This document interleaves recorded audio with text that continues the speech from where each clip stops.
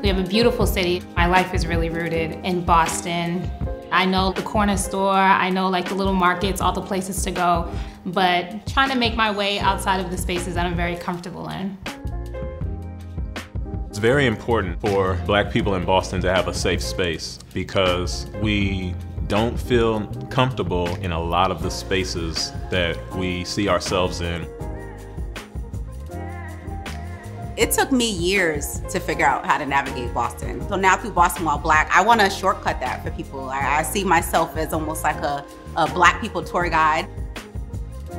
Boston While Black is an open and welcome community, a community where you are like seen and respected.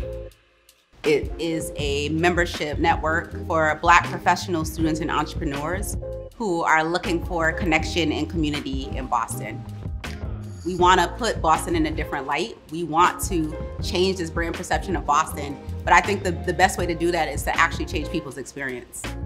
Anytime there's a Boston While Black space, I feel I could let my hair down. It's a really good feeling. All of our events are very intentional. We are creating this space where our members can show up as themselves, their professional self, their personal self, the part of them that wants to have fun.